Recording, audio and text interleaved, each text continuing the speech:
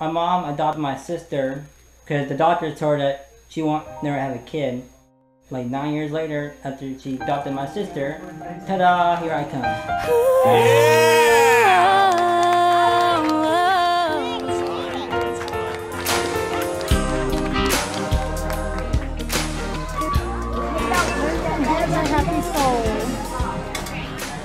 I knew I was special in a way because I got my first wheelchair when I was like 3. When I was growing up, I used to be so shy, I mean so shy, and I wouldn't even tell nobody about my disease or anything.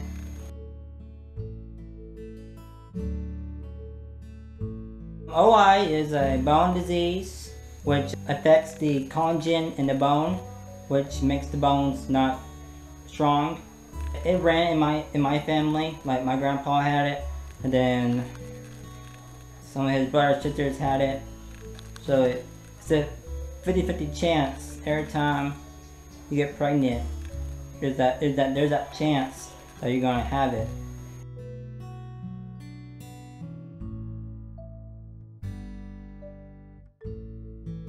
It was kind of difficult growing up with it. I was breaking my bones left and right. I was in body casts a lot. There's like a lot of pain dealing with it. I mean, a lot of people have been saying he's stupid, he's retarded, he can't do anything for himself, you know, stuff like that. They look at me weird.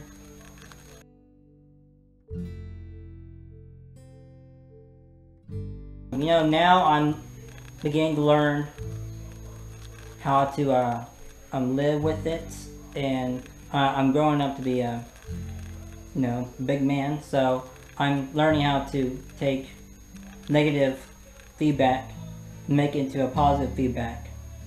For like the past 4 years, I've been telling people more about my disease if they ask questions, and if they ask, like, look at me weird, so I know, I ask them, do you have a question? You ask me a question about it, you know, stuff like that. Then they ask me, that I tell them.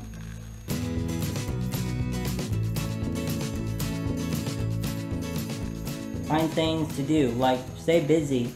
I find a lot of things to do. You know, I have video games to play.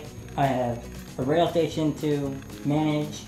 I make Lego videos. You know, I stay busy. That helps me go with my life. I mean, I have something to wake up to every day. For the commercial break, I got Sabrina Carpenter, and then I'm debuting Emma and Jen's Just See Me, brand new single for debut Fridays here on J-Man Radio, Arizona's #1 indie artist and band station. Believe in yourself, you can go far in life. Don't ever give up, because there's always hope. My name is Jordan, and I write my story. Yeah, I know that life ain't just butterflies, brightly colored rainbows. I can